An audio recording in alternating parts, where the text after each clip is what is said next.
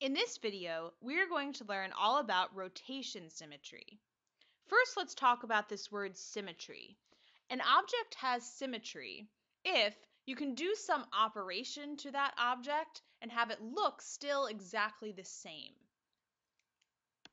So an object has symmetry if you can perform an operation, and an operation would be a flip, a slide, a rotation, something like that, and have it look exactly the same and be in the same exact place so that basically you couldn't tell that you did anything to it at all.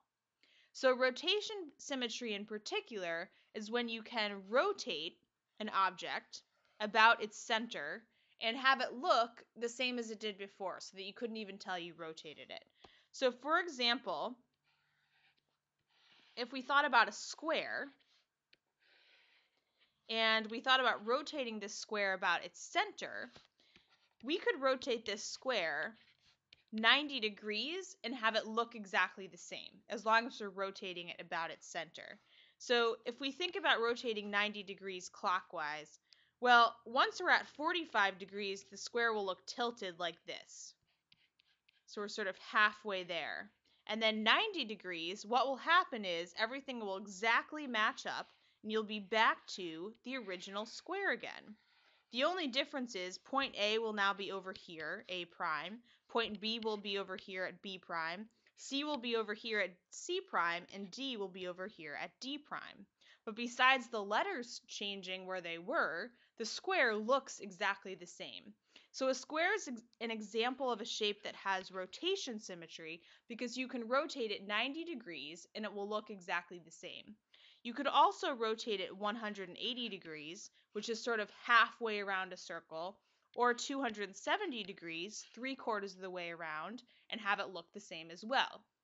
Now you might be thinking that any shape could be rotated 360 degrees, a full circle, and look the same, and therefore there's a restriction on rotation symmetry that you have to rotate it less than 360 degrees, or else it doesn't have rotation symmetry. If the smallest number of degrees you can rotate it and have it look the same as 360 degrees, it doesn't have rotation symmetry. But the square works because its smallest number of degrees is 90 degrees, which is less than 360.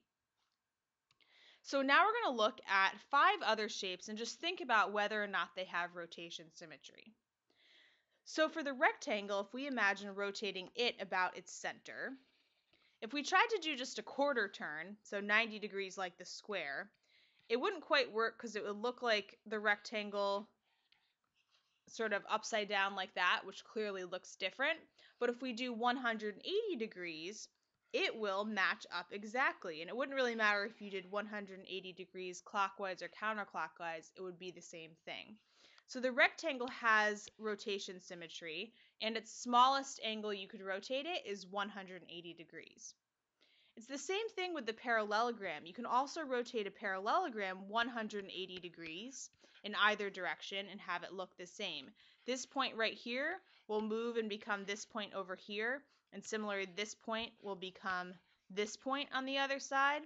And if you want to test that, you can always cut out a parallelogram and literally rotate it and see that it looks exactly the same once you've only gone halfway around. The isosceles triangle doesn't have rotation symmetry because there's no way you could rotate it less than 360 degrees and have these two lines that are congruent be up in this same place.